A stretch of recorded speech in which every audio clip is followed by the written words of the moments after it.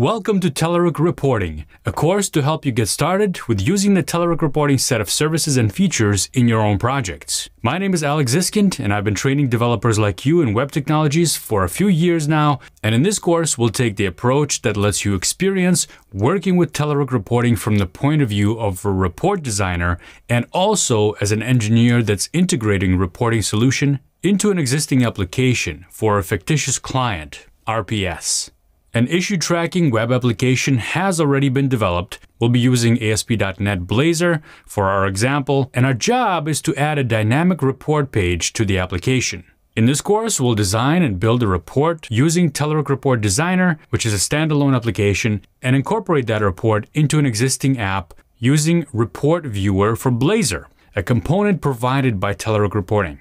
We'll also try different configuration options that are supported, including communication between the report services and the web app, as well as hosting the report APIs in our app itself. If you didn't understand any of that, don't worry, I'll be explaining everything in the intro chapters of this course. So, what are we learning in this course? First, I'll give you an introduction to Telerik Reporting and the tools you'll use to design and preview the reports. Then we'll go through the installation process together. There are several packages to install, so I'll show you a few of those in action. Next, we'll create some reports together and integrate them into an existing Blazor application. Once we have the basic knowledge down, we'll examine some advanced scenarios such as globalization, parameters, exporting, passing custom user identity objects to the report, and configuring, rendering, and paging. Finally, we'll see how easily we can change the styling of the report components, how to build our own themes, and how to add styling to our apps with built-in features. You can follow along with this course by downloading the code base to help you get started. We'll look at the before and after states of the application so you have an idea of what the goal of each exercise is. And at the end of this course, you'll know how to navigate the reporting documentation, how to install the solution components, and how to incorporate reporting into your existing applications. Thanks for joining me. Now let's get started with the course.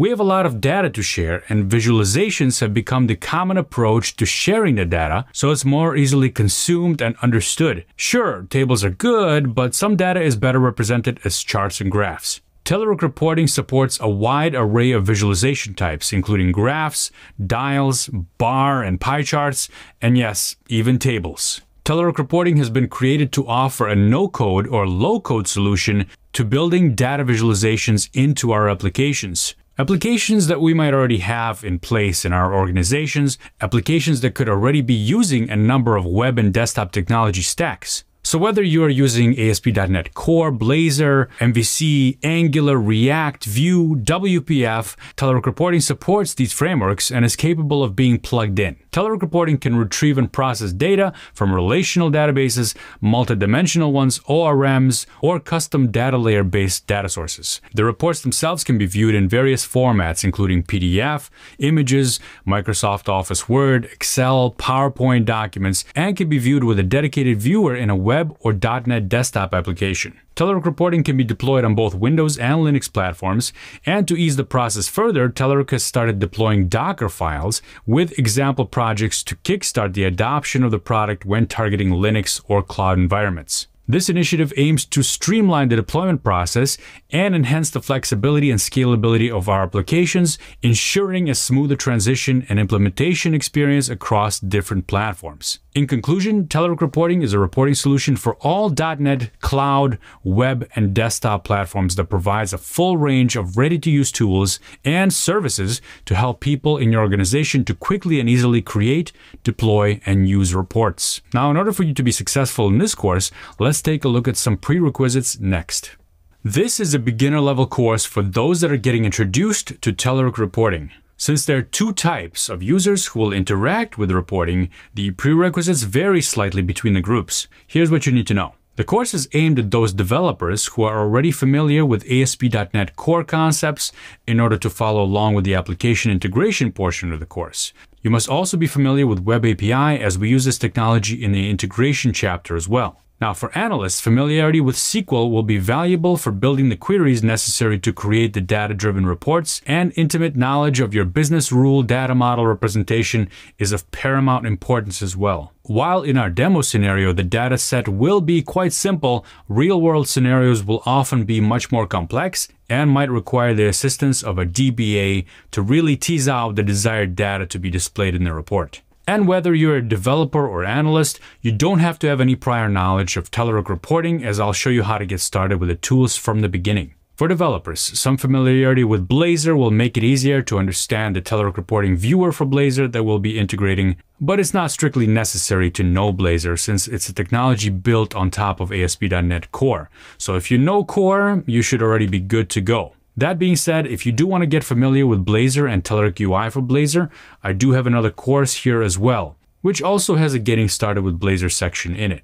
You don't need any prior Telerik UI experience or knowledge either. The Telerik UI components that are used by the report viewers are implicitly included with them, so you don't need to configure the library components yourself. The sample project we'll be using already has Telerik UI for Blazor integrated into the solution, so if you're interested in browsing the code and setup, you have all the code as an example to look at. I'll be using Visual Studio Community Edition in this course, which is a free tool available from Microsoft. Visual Studio Professional and Enterprise will work just as well. You will need to have a Telerik Reporting license, which will grant you access to the Telerik repositories that we'll use in this course to get set up with the library. We'll also use Report Designer, which is a standalone tool to develop and design your reports. You may also want to have Git set up and configured on your system so you can clone the demo repositories. However, the code is hosted on GitHub, which allows you to download a zip archive of the demo applications, so having Git is not a strict requirement. Let's go over some resources that you should have handy while working on this course. Now, it could get a little overwhelming looking at the documentation site because there are so many options, so I want to narrow it down a bit for you.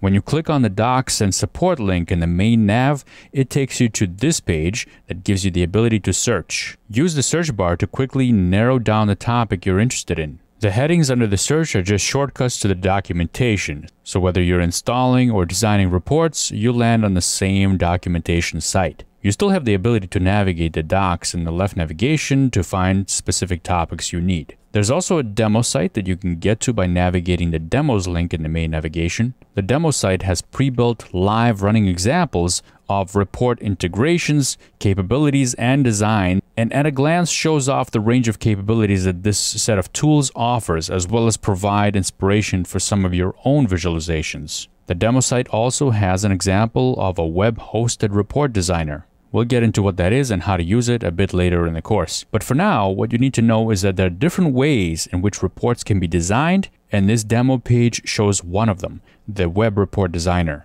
This course comes with its own sample applications that you can download or clone if you want to follow along. Let's have a look at the sample application that has all the Telerik UI components in place to get an idea of the finished product, and I'll show you where to get them in the next lesson. In this course, we're going to use a pre-built ASP.NET Blazor application that already has a report page that we're going to augment with our own report viewer. And we're going to host the report that we're going to create inside of that viewer. The end result is going to be a chart that looks like this after everything is styled and all the data is being pulled in, and you'll be able to export the chart, name the export file, and we're also going to work with page data as well in the tabular format to display this data in a pageable table. We're going to build up this report using the standalone report designer, and I'll take you through every step that we're going to need to get a report like this printing out. Now, you will need to get the code base in order to be able to run this yourself in your own environment with Visual Studio. The code base is a Blazor application, and it will run as a standalone application. However, in order to integrate reporting, we're going to need the database as well, which I'll go through in the next lesson. To get the application code, head over to this repository on GitHub. It's called RPS Tracker Blazor Reporting Start. And you can either clone this repository or you can click on code, which will allow you to download the zip file of the code. Once you've downloaded the code, you can open up the solution using Visual Studio. Now, sometimes when you clone a brand new project, Visual Studio is not going to know which is the startup project. We have a couple of projects here in this solution, and rps.web is our web-based application. So that's the one we want to set as our startup project. So if that project is not highlighted in bold, you can right-click on that and then click on Set as Startup Project. This is the one we're going to be working with. Now, you could try running it, but unless you already have a Telerik NuGet source set up, it will not work until we do that, and we're going to do that in the installation chapter. Now, I know some of you might be anxious to get started, but hang on with me. We're going to take this one step at a time so we don't miss anything. And if you know for sure you don't have Telerik NuGet installed, don't try running this just yet. Wait until the next chapter until we resolve those dependencies. And it's distributed as a DACPack file. It's available for download right over here. You can find it at this URL, and it's called rps.dacpack. This repository just has this one file. You can clone the repository or download the zip file. It's up to you. So if you look inside the folder, you'll have rps.dacpack locally now. Now, how do you use this file? Well, this is called a data tier application, and you can use Visual Studio to help you out with getting this installed locally on SQL Server Express. Here I have Visual Studio open, and this is the project that we've installed earlier. I'm going to go to View and then SQL Server Object Explorer. And here you'll see a list of SQL servers that are available for me right now. You might have one or more here.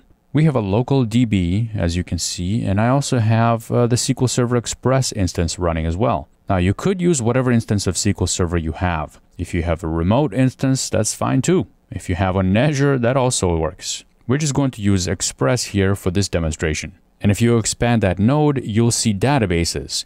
And I already have AdventureWorks listed in here. That's a sample database that Microsoft provides. I'm going to deploy my DACPack file here. So if you right-click on databases and then publish data tier application, you'll see that this is looking for that source data tier application or the DACPack file. So all we need to do is browse and point it to the repository that we just downloaded and that DACPack file, rps.dacpack. Let's open that, and you can give the database a name, which will be RPS, and you can accept all other defaults and click Publish. This will give you a little message that says this package contains one or more tables, and that's fine. Click OK, and this will go through and publish the database. Even though the database is pretty small, it still takes Visual Studio about a minute or so to publish it. You can see the progress down below. Once it's been published, you can click the little refresh icon, and you'll need to expand the databases again. You'll see it in there. Now, to make sure that all the data is right there, you can expand the RPS database, go to Tables. You should see 4 tables that look like this. Let's take a look at Items. I'm going to right-click on the Items table and then View Data, and you should see our data listed. Now, you're also going to need a connection string later, which we're going to come back to and use later in the course. This is just one way of getting the connection string. You can right-click on the database itself, click on Properties down here, and over here in the Properties panel on the right side, if we scroll down just a bit, you will see the connection string. So this whole string right here is the connection string. You can even copy it and save it somewhere for later. All right, now that we have this database set up, we'll be back in another chapter to use the data.